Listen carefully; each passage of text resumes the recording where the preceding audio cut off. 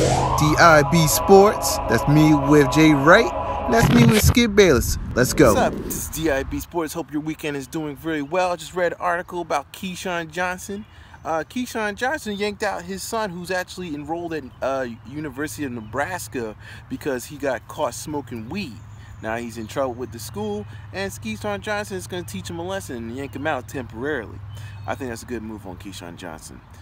That's what I like to see. Strong fathers, man. That's why, even though LeVar Ball is a little crazy, well, a little crazy is an understatement, he's a strong father, and I admire that, man. I like leaders, man. And you know what? Keyshawn Johnson said, listen, you're not going to embarrass my name. I built my name. Keyshawn Johnson, USC, top draft pick in the NFL with the Jets, then went to Tampa Bay, won a Super Bowl, ESPN analyst. You know, he has a reputation, and when your son isn't living up to that reputation, it's going to affect his bottom line too. See, a lot of kids don't think about that. Like, especially if you have a father and mother and a hierarchy in status, you want to represent that parent in the best way. And you're smoking weed for what, man? I don't get these athletes sometimes.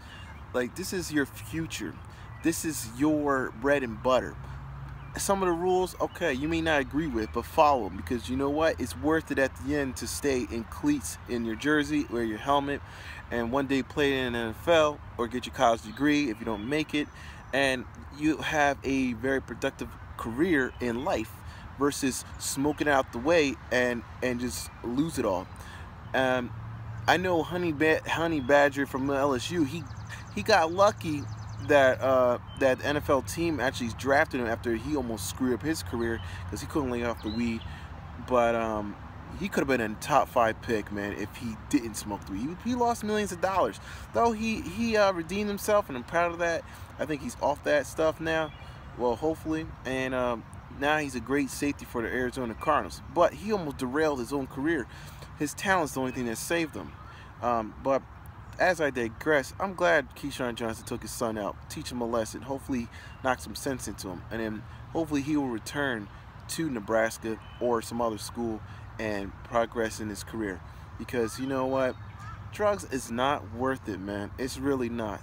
I don't care what people say. Oh, it's cool. Oh, well, you know, it ain't that bad. Obviously, you got to think of two things. You got to think of the philosophy of things. Like, is it smoking weed worth your career? Is it worth it? I don't think so. Sorry, I'm outside with my dog. But anyway, that's my thoughts, man.